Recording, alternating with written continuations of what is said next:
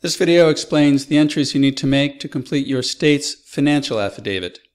You begin on the Client Info tab, and it's all of these links below child support. So background and child, form information, income and expenses, assets and liabilities, and if applicable, pension plans. We'll begin with the first one, background and child. One thing that's worth mentioning before we dive in is that it is possible to go straight to the financial affidavit on the reports tab and start banging information there. But we really suggest that you not do that. We really suggest you enter information here on the Client Info tab. And there are a couple of reasons for that. First, information that you enter here will flow not only to the financial affidavit, but also to child support guidelines and to the all-important tax calculation. Also, you'll be able, on these screens, to enter information for the property division. So you're getting a good running start on your property division as well. And third, based on these entries, the software will be able to do cash flow projections that can be really helpful to clients as they're looking forward past the current moment.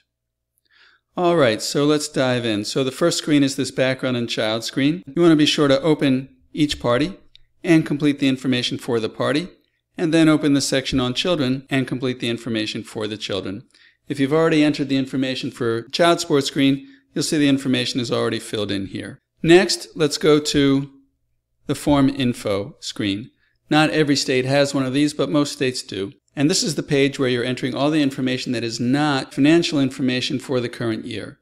So it's text information like information about the party's employer, it's information about prior years, it's information about the name of the health plan, and so on. So you just fill this in here, and it will carry to the financial affidavit.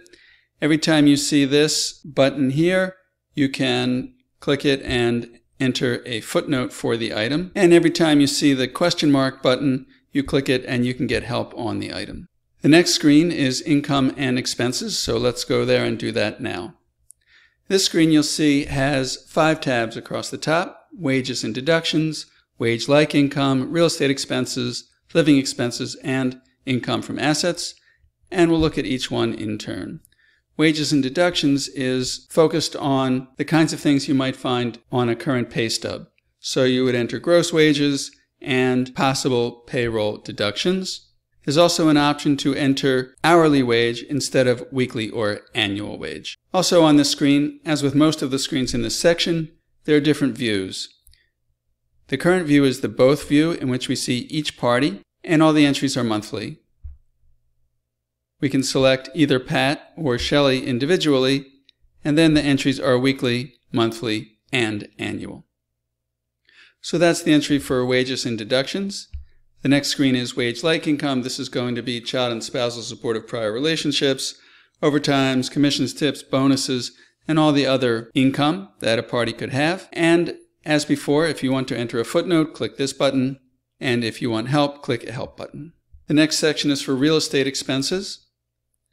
I can click this button to add a real estate property, and I can fill in the information about the property. So I enter the name of the property, the value of the property. I can enter the percent of the equity in the property that will be kept by the party. That's never needed on an affidavit, so I can keep that blank the first time through. I enter the mortgage balance, the monthly payment, the interest rate, and then I specify who pays the mortgage. Then I specify who is likely to pay the expenses. Are they likely to be paid by the first party, by the second party, or split in a certain percent? And then I enter the total expense amounts on a weekly, monthly, or annual basis. So I can enter the real estate annually, I can enter the gas monthly, and so on. And the software will compute all the other time periods and also compute the amount that is being paid by each party. Now for any particular item, I can override the division. So let's say the real estate taxes are actually being shared 50-50, even though all the other items are being paid 100% by Pat, and I have the ability to do that. What's nice about this is that I'm preparing the expenses not only for one party, but for both parties at the same time, and then I can use this to help the parties negotiate things like a fair spousal support amount or payment of other expenses by seeing what both parties' expenses are going to be at the end of the day. Next, I enter living expenses, which is all the expenses that are not real estate expenses. And I open each group and enter the expenses for the item in that group. And finally, I enter income from assets. And this is often thought of as passive income, interest, dividend income, etc. I can enter business income, rental income, and other kinds of income, and also payments related to assets, so payments on debts, life insurance premiums, and IRA and 401k contributions. For each item, I click the button to add another, and I enter the description and other fields that are requested. I then can enter footnotes for the item as an asset. These will flow to the asset section of the financial affidavit, or as a payment, and these will flow to the income and expense section of the affidavit. So that completes the entry of income and expenses. Now we want to enter assets and liabilities, or assets and debts. Again, we click the Client Info tab, and we click Assets and Debts, and that takes us to this screen. Let's start at the top of the screen. There'll be some options relating to data entry.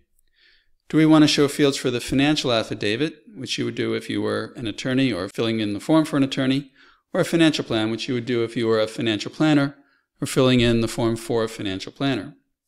Also, do you want to show fields for separate property or the valuation date? That may depend on your state and also on the kind of case that you're filling in. And finally, there's a section on how do you want to default the percent that the party is going to keep. Now, typically there's no default, but sometimes you want to default that every asset will be kept 50-50, or you want to default that when you select the title of the asset, that will determine who keeps the asset. In any event, this is just the default. You can always change who will keep the asset on an asset-by-asset basis. Now let's close this section up and begin entering information for our assets. We already entered a real estate property, and we entered the income-related items. Now we can enter the asset-related items, such as which party is retaining title to the asset and whose financial affidavit should this go to. If you leave this one blank, it goes to both parties. And if you leave the title blank, it is considered to be a joint asset. As always, you can click this More Info button to go to a screen that gives you more information about the asset. And let's go back. Or you can click this button to enter a footnote for the asset. And the footnote will appear on the financial affidavit. And that's basically it. We'll just add a couple notes about a couple particular asset classes. For investments, checking accounts, etc., you want to be sure to fill in the investment type. That will determine where the item carries on the financial affidavit. What's great about this is that you can change the investment type at any time, and the software will automatically reshuffle the item and put it in the correct place on the affidavit. Similarly, for debts, you want to be sure to enter the debt type, which will determine where the item carries on the financial affidavit. The asset types and debt types will vary from state to state, depending on the categorizations on your state's financial forms. For a business, you want to be sure to click the More Info button and fill in information relating to qualified business income for the business. And finally, defined benefit pensions. This is a special kind of asset, but you can enter the information at the top level, and the software will, using standard assumptions, show you the value of the plan. It is really as simple as that. But then what you want to do is you definitely want to click the More Info button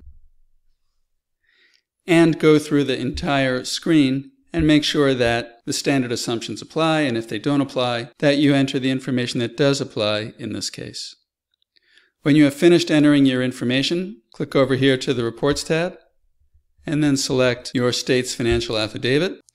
And in some states it will appear just like this. In other states there will be an intermediate page with the different sections of the financial affidavit, and all the information that you entered previously will carry here and be displayed.